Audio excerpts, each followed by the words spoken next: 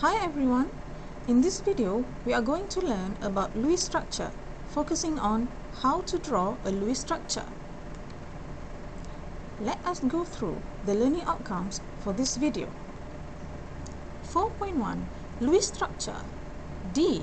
Draw Lewis structure of covalent species with single, double and triple bonds. E. Compare the bond length between single, double and triple bonds. Now, what is a Lewis structure? Lewis structure is a way of representing a molecule by showing all the elements, types of bondings, and arrangement of electrons. As we can see here, this is a Lewis structure of water, H2O. Oxygen being the central atom, and two hydrogen atoms as the terminal atoms bonded in two single bonds represented by straight lines. These two pairs of electrons are called lone pairs. You will be learning more about lone pairs in future lessons. So, how to draw a Lewis structure? Step 1. Count total valence electrons. Step 2. Place the more electropositive atom as the central atom. Step 3. Make sure terminal atoms are octet. And step 4, place the remaining valence electrons on the central atom as lone pair. Let's do some hands-on activity, shall we? Using methane as our first example. Methane is a covalent species with only single bonds. First, we calculate the total number of valence electrons in methane.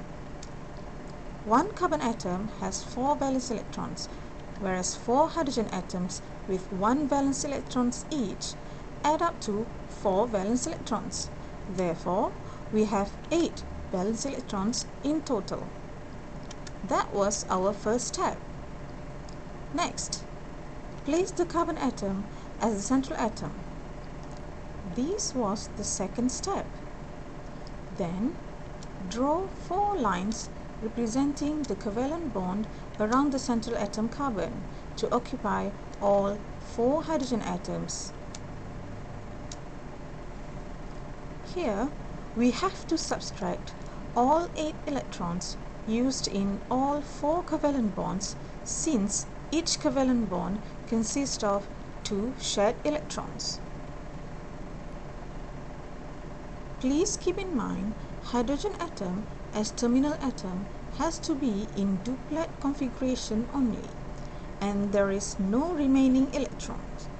Therefore, we can skip step 3 and step 4. There we have it, the Lewis structure of methane. Easy, isn't it? Moving into the next example, carbon dioxide, CO2. Carbon dioxide is a covalent species with double bonds.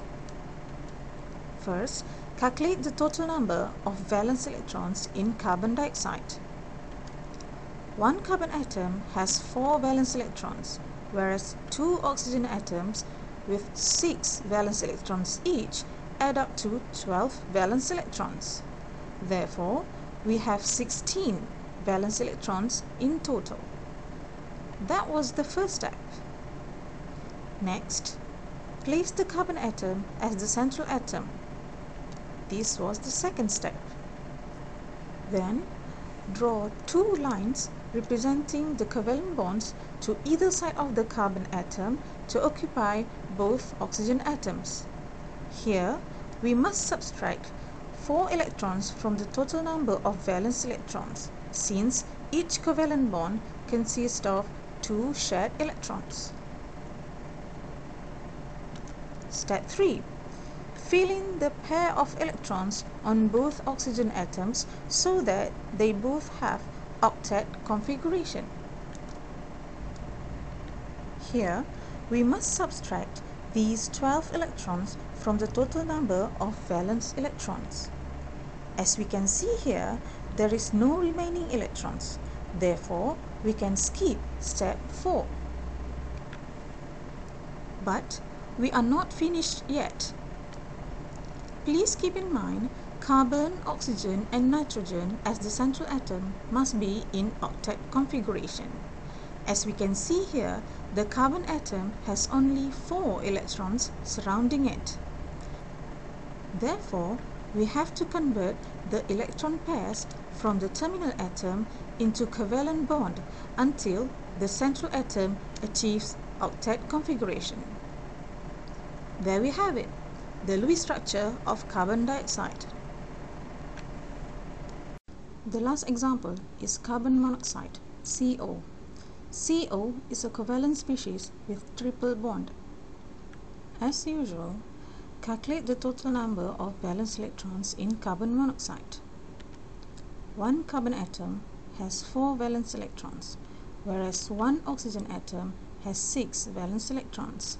Therefore, we have 10 valence electrons in total. That was the first step.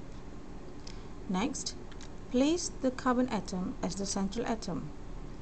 This was the second step. Then, draw a line representing the covalent bond to occupy the oxygen atom.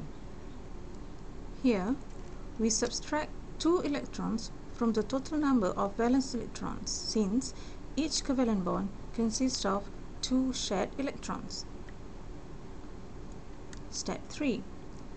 Fill in the pair of electrons on the oxygen atom so that it can achieve octet configuration. Here, we must subtract these 6 electrons from the total valence electrons. There are 2 remaining electrons. Therefore, we proceed to step 4. Place the remaining electrons as a lone pair on the carbon atom. Please remember, carbon is chosen as the central atom because carbon is more electropositive than oxygen atom. But we are not finished yet. Please keep in mind carbon, oxygen and nitrogen as the central atom must be in octet configuration. As we can see here, the carbon atom has only 4 electrons surrounding it. Therefore, we have to convert the electron pairs from the terminal atom into the covalent bond until the central atom achieves octet configuration. There we have it, the Lewis structure of carbon monoxide. Now, let's focus on the second learning outcomes for this video, comparing the bond length between single, double and triple bonds. In terms of distance between the nuclei of 2 covalent bonded atoms in a molecule, we can see that triple bond has the shortest bond length. And in terms of energy required to break the bond, triple bond has the highest bond energy. Therefore, we can conclude that shorter the bond, stronger the bond. Please remember, covalent bond and dative bond cannot be differentiated from their bond length. Well, that's it for this video. Please proceed to the next video to learn more on exception to octet rule. Thank you.